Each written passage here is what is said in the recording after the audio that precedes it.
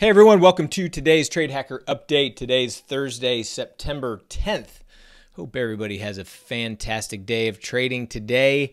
The volatility is back. Looking at the S&P 500 down 64 points. We still got about 10 minutes until a cash close. NASDAQ down 239, down over 2%. Had this big flush down, a little bounce yesterday. Now it's back to the downside, and I don't think we're done. I think we're going to continue lower. And what's interesting is you read any financial media or listen to CNBC or any of those, and it's funny how they're just scratching their head. They can't find a reason why this market's going down. And the reason is because there's not always a reason. The volatility is coming back. People are taking profits. It's time for the bears to have their day. And so that's what's going on. So what did we do today? Well, let's start with the day trading. Great day trading. Over $1,600 in profits. Had a few losers that we took earlier in the day. These were obviously long positions. We're trying to catch some long runners in Beyond, Disney, and Facebook. And the market was, remember, the market was strong this morning. So we were trying to play on that, see if we could catch some runners. Those did not work out. And so we realized, okay, we get it. We are going down today. And so we went ahead and got bearish and caught some runners in the NASDAQ, the Dow, Apple, AMD, big winner in Amazon. Alibaba, a little winner, a nice winner in Microsoft, Netflix, Nvidia, and Roku. So good day of trading. I did a video recap detailing these trades that we made. If you want to check that out, just go to our Facebook group.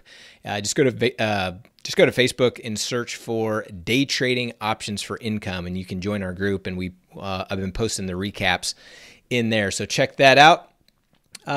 Otherwise, other things that we did. So this morning, when we were live streaming in the day trading room, we had this big flush down and the market was up yesterday. And I thought, man, I really think we're going to see some more downside. So we added some more short delta in our core income portfolio. Bought some puts in XLK, which are working out real nicely. Not taking those off though. Nope. Waiting for some more downside. So that's the plan there. Also added a weekly double calendar in SPX. Did a post-earnings trade in RH. So Restoration Hardware released earnings. Big move up above the expected move. As price came down a little bit, we added one of our post-earnings trades. We're looking for steady to higher prices because that's typically what happens in this situation. And so we'll see how that plays out. We also rolled down some vertical spreads, keeping some of that short delta in our portfolio and just continuing to manage as necessary. If we look at some of the major stocks, let's take a look at what's going on here. I mean, obviously a lot of red on the board, but you still have these sprinkles of green, like Beyond Meat, having a big 3-day move and another big day today, even though it sold off about half of its gains, still up almost 4% on the day. Delta Airlines up a little bit. John Deere holding steady at flat. Disney pretty flat on the day. And then, of course, our friend Tesla. Tesla coming back. Where's Tesla? There she is.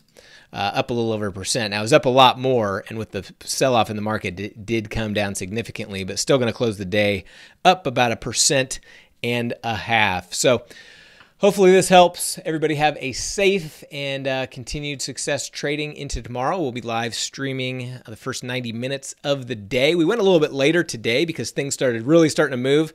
So we ended up staying on there for another extra 30, 45, 60 minutes, something like that. So we're having fun in there. If you guys want to come check out what we're doing, just go to navigationtrading.com/daytrade and you can learn more there. Everybody have a fantastic day, and we'll catch you tomorrow.